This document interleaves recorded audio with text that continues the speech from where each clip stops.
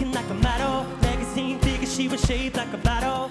We're here to present this year's Role Model Award, and I can tell you from firsthand experience that there is no one more deserving of this award than Cody Simpson.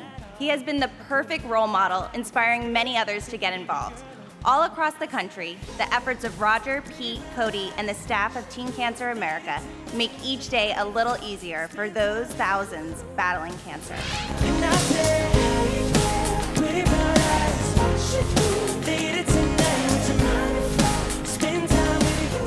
Definitely means more than I think any other award could, you know, to be sort of recognized for charity work and stuff like that, you know, something a little different to the music and all that, you know, it's brilliant, yeah.